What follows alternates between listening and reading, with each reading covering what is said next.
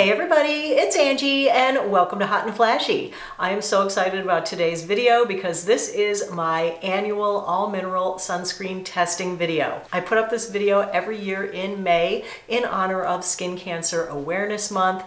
As you know, skin cancer is a deadly disease. The sun's rays also cause 80 to 90% of our skin's aging, and so using sunscreen is a great effective tool to fight both skin cancer and premature signs of photoaging. This is my 8th annual all mineral sunscreen testing video. I've tested over 120 different sunscreens. This year I'm adding another 18 into the mix. And let me tell you, mineral sunscreens are not easy to formulate to make a beautiful sunscreen that sits great on the skin, doesn't give you a white cast, doesn't feel greasy, doesn't look super shiny. And so of the 18 that I've tested for you, I'd say maybe 4 or 5 are things that I would actually wear, but I'm going to show you all of them. All the sunscreens that I'm testing in today's video will be listed in the info box below the video, along with links to purchase some of my favorites. And I've also done a running list of all the sunscreens I've ever tested. That is over on my blog. I'll put the link to that in the info box below the video as well. So to do the testing, I like to level the playing field by putting on 1/4 teaspoon of each sunscreen. This is how much you're supposed to use to cover your face and your neck to get the SPF on the label. Just to compare the difference between 1/4 teaspoon and what most people use for sunscreen, this is what most people use for sunscreen for their face on a daily basis. It's about a pea-size amount, maybe the amount that you would use for foundation. This is what you actually need to apply to your face. This is a full 1/4 teaspoon of sunscreen. If a 1/4 teaspoon of this gives you an SPF 50, what do you think you're getting with this? Maybe an SPF of 7? I don't think that the reason you're using an SPF 50 is so that you can get an SPF of 7. So just keep that in mind when you're applying your sunscreen. It is dose dependent. If you had a headache and you needed to take 2 aspirin to get rid of it, would you take 1/8 of 1 aspirin or 1/16 of the dose to get rid of your headache and still expect it to be effective? You wouldn't. So make sure that you use the correct amount of sunscreen. I have combo skin. I am mainly normal with a slightly oily T-zone. So of course, things that I love you may hate, things that I hate you may love. Everyone's skin is different. For the testing, I use the same foundation for every single sunscreen. So that's another way of leveling the playing field. So I'm comparing apples to apples. This is a foundation that I've tested before. It doesn't settle into my wrinkles and it wears on its own for 8 to 10 hours. Let's get into the sunscreen. I'm going to review them in this video from worst to best. So starting in with the worst, it is Cetaphil Sheer Mineral Face SPF 50. This one retails for $15 for 1.7 ounces. This is a lightweight liquid that feels really greasy and leaves a strong white cast. It doesn't blend well, it gives you polka dot pores and settles into your wrinkles. Second worst sunscreen this year was from one of my favorite sunscreen brands, and that is Banana Boat. It's their Sensitive Mineral Faces SPF 50+. This retails for $9 for 3 ounces. This is a white cream that's very difficult to rub in. It leaves a strong white cast that doesn't fade away after 20 minutes of dry back. I do use the Banana Boat Light as Air chemical sunscreen for everything from my neck down, and that is my favorite sunscreens. If you're looking for a great body sunscreen, definitely give that one a try. Another sunscreen that left me looking very ghostly was La Roche-Posay Mineral Face and Body SPF 50. This retails for $25 for 3 ounces. This is a very thick white cream, much like diaper paste. Not shockingly, it goes on white, it doesn't blend well, and it leaves a strong white cast. It actually didn't feel too greasy or look super shiny after 20 minutes. All right, our next category of unwearable sunscreens are ones that are too greasy feeling and are too shiny. Now, you may love a super luminous sunscreen, but I personally don't. I have enlarged pores and some wrinkles and texture because, I mean, golly, I'm gonna be 60 in a couple of months, so I prefer things that are a little bit less shiny and a little bit less dewy. The worst one in this category was Eucerin's Sensitive Mineral SPF 50. This retails for $18 for 4 ounces. This is a white sunscreen with a thick cream texture. It's difficult to spread the 1/4 teaspoon around my face and neck. It is very, very greasy feeling, gives a very strong white cast. It's very shiny.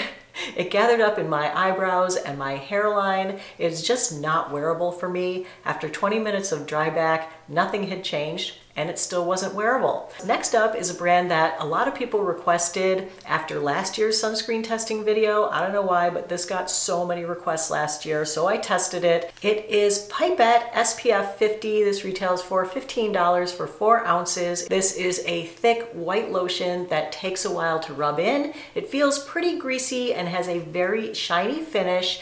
It leaves a pinkish, purplish white cast. It didn't dry back at all after 20 minutes and was still very shiny, very white, and very greasy looking and feeling. Next up in the Greasy Shiny category is the Biossance Squalane and Zinc SPF 30. This is a PA+++, which is the UVA rating. 4 pluses is the maximum, so 3 pluses is pretty good. This retails for $42 for 3.38 ounces. This is a white sunscreen with a lightweight lotion texture. It has a pretty greasy feel and a shiny finish. It goes on easily, but it doesn't blend out well, especially around hair. It gets tangled up in your eyebrows and your hairline. After 20 minutes of drying time, it was still very greasy feeling and very shiny, and it does leave a slight white cast. Next up is Kinship SPF 30. This one retails for $26 for 1.75 ounces. This is a pinkish tinted puffy lotion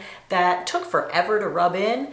It felt like I was smearing butter on my face. It made my face turn red and left a mottled white cast and a very, very shiny finish. After 20 minutes of dry back, it still looked super shiny and felt greasy. It was not wearable at all for me. And then a new category this year are sunscreens that have overpowering fragrance. They may have been reasonable sunscreens, but I couldn't wear them. I'm very sensitive to fragrance. If you love fragrance and you're not sensitive to fragrance, you may love these sunscreens, but for me, they were unwearable because I could smell my face all day long, and that's something that I just cannot do. It gives me a headache. I can't take it. So the first one in this category is Sunscreen Sheer Touch SPF 30. This is $19 for 2.03 ounces. This is a tinted, lightweight, whipped cream texture. It does come in 2 shades. The shade that I have it in is light medium. It's very easy to apply. Right, this is actually a really nice looking sunscreen. It does ball and pill up a little bit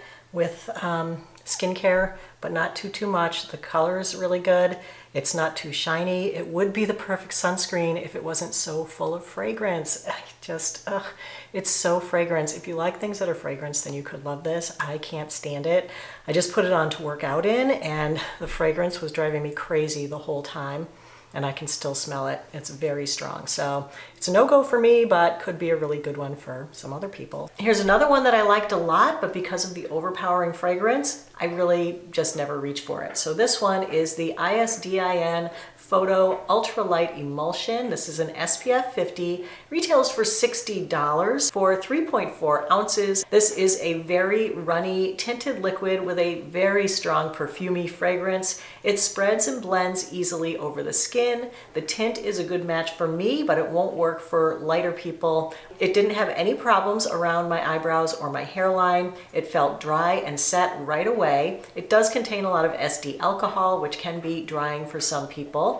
The finish is natural looking. It is very, very wearable on its own. It looked a little dry and clingy on my forehead though.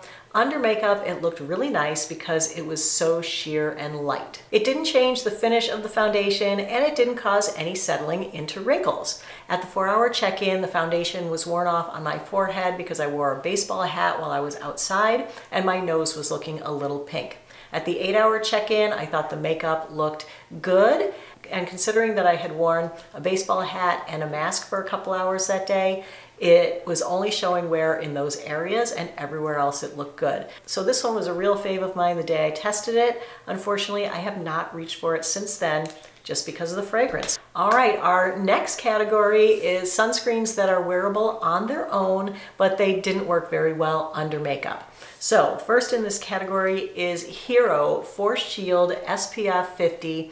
This retails for $20 for 1.69 ounces. This sunscreen is formulated for acne-prone skin. It has a mint green tint coming out of the tube to help reduce redness. It is a creamy lotion texture. It's not a great blender. It does get tangled up in the hair, and it does ball and pill with my skincare at least. It takes work and attention to rub it in and make sure that you don't have any of that green tint left anywhere on your skin. The green tint goes to a whitish greenish cast on the skin, which I didn't love the look of. I'm not so red that it really helped me that much. It's not too greasy feeling though, and not too shiny. After 20 minutes of dry down, the white cast was mostly diminished. This one could be wearable on its own for people with slightly paler skin tone than me. The makeup went over it nicely and it looked good to start, but it settled really badly into my neck wrinkles. It made the makeup look shiny and sweaty after a couple of hours, and I wasn't happy with how it wore with makeup. Next up is Skin Medica Essential Defense Tinted SPF 32. This is a PA++++. This retails for $40 for 1.85 ounces. This is a tinted lotion sunscreen with a pump dispenser. It feels slightly silicone-y. The tint is a good match for my skin tone. There were no problems rubbing it in around hair or eyebrows. The finish is luminous. This one was slightly shinier than I would like, but it could be wearable on its own if you prefer more of a dewy finish. And it doesn't feel greasy or sticky or heavy. With makeup, it looked really, really nice. It didn't change the finish of the foundation and didn't cause any settling into wrinkles. During the time that I wore this, I found it to be so drying feeling. 10 hours in this sunscreen, really don't like it, didn't wear well. Makeup is all kind of smudged around and blotchy, and skin feels super dry and yucky. So, fail on the sunscreen. Next up is Dermatology Physical Tinted Moisturizer SPF 44. This retails for $28 for 2.1 ounces. It comes in one shade. It's a tinted lotion with a whipped texture. It rubs in okay. It's a little streaky and gathers up in the eyebrows and at the hairline though. It feels greasy and has a shiny finish. The tint is a good match for my skin tone. The makeup goes on over it very nicely, but the shine does come through the makeup. I added setting powder to tone down the shine. And the makeup wore well at the 4-hour check-in. At the 8-hour check-in, I thought the shine was continuing to come through and making me look greasy, and it was sliding around and not looking pretty. So while this one may be wearable for some people who like something that's super moisturizing and a little bit more dewy looking, it didn't perform great under makeup. All right, the next group are going to be the 5 best sunscreens that I tested this year. So this group I call the wearable on their own and also good under makeup sunscreens. So first in this group is actually 2 sunscreens from the same company. It is the Aven Solar UV SPF 50+. They make a non-tinted version of this and a tinted version of this. They're both $32 for 1.7 ounces. They both contain 12% zinc oxide. They're both water resistant to 40 minutes, and they're both fragrance free. Let's talk about the non-tinted one to start. This is a runny white liquid. It blends with a little bit of effort. There is a tiny bit of pilling with my skincare around my hairline. It was pretty greasy feeling when it went on and left a slight white cast and a shiny finish. But after 20 minutes of drying time, it dried and set, and it didn't feel greasy, and the white cast was slightly diminished. So I put makeup on over this one, and my foundation went on really well over the sunscreen and looked really nice. It didn't cause any settling into wrinkles. The makeup wore off slightly quicker with this sunscreen than normal, but it didn't wear off badly or look bad throughout the day from a distance. It didn't feel drying. It didn't get shiny. At the 8-hour check-in, I still thought it looked good and mainly in place. I wouldn't wear this one just on its own because of the slight white cast, so then I thought, well, let me try the tinted one. This sunscreen only comes in one shade, and as you can see from the footage, the tint is way too dark for me. But I gotta say that hardly anybody makes a tinted sunscreen sunscreen that is darker for darker skin tone people, so this would be a really great one for you. I know this is going to be a little bit controversial to say because some people tell you not to do this, but I have tried these two mixed together to get the right shade for me, and mixing these together, I really like them a lot, so I could get the right shade by mixing a little bit of the one that's too dark with a little bit of the white. Bam, I've got a perfect sunscreen. All right, next up is Color Science Flex. This is an SPF 50 with a PA++++ rating. This is $45 for 1.8 ounces. It's 12% zinc oxide and it is water resistant to 40 minutes. This comes in 4 shades. The shade I have it in is medium. This comes out of the bottle a white lotion and it changes colors as you rub it in. This does feel a little greasy going on and it has a very wet and greasy looking shiny finish. It was still pretty shiny looking and pretty greasy to the touch after 20 minutes of dry back. Makeup went on well over it, but it goes on sheerer than normal. The shine does come through the makeup. I had to powder over my T-zone just to keep the shine from accentuating my pores and texture. At the 4-hour check-in, the makeup still looked good. At the 8-hour check-in, it looked okay. It was showing some wear around my nose and forehead. All right, next up is Naked Sunday's SPF 50 Plus Collagen Glow Priming Lotion. This is $29 for 1.7 ounces. It's 22.75% zinc oxide. It's water resistant to 80 minutes and it's fragrance free. This is a slightly tinted, thicker lotion. It has a really nice rub-in and the tint is pretty light, making me look a little paler than normal. The finish is a little luminous for me. The feel is a little greasier and stickier and heavier than I like, but after 20 minutes of dry back, this one feels dry, it feels set, and the shine is diminished. This one is very wearable on its own for paler skin tones. Makeup goes on over it really, really beautifully. It had a smoothing effect that minimized pores and texture, but it did cause a little bit of settling into my smile lines. At the 4-hour check-in, the foundation was hardly worn off at all, but it did accentuate wrinkles a little bit by settling into them.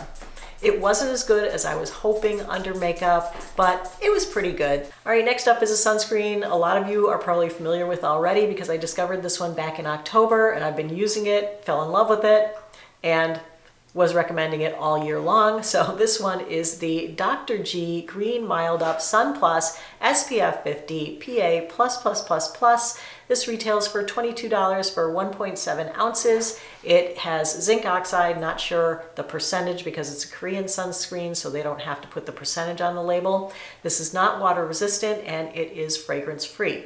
This is a runny white liquid sunscreen that rubs in really, really easily. It does leave a slight white cast. It does feel slightly greasy going on and is a little shiny when you first apply it. But after 20 minutes of dry back, I love this sunscreen. The white cast is diminished, although it is still visible. The shine is gone and it doesn't feel greasy. It actually minimizes the look of my pores and texture. I do wear foundation over this one to cover up the white cast, but the foundation goes on beautifully over this sunscreen.